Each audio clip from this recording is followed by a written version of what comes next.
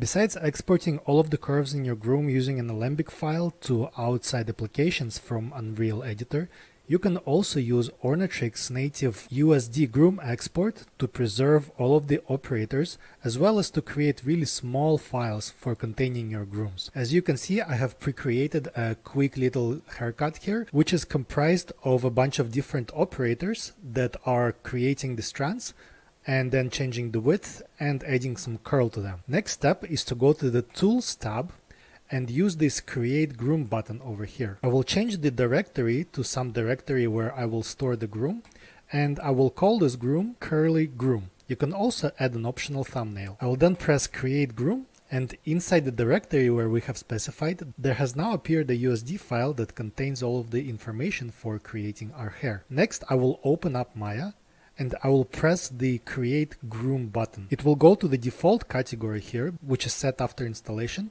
but I will change this groom directory to the folder where we have saved our groom. After I do that, you can see that we have our curly groom here, and all I will do is double click this and zoom out a little bit, and as you can see, our groom has been loaded.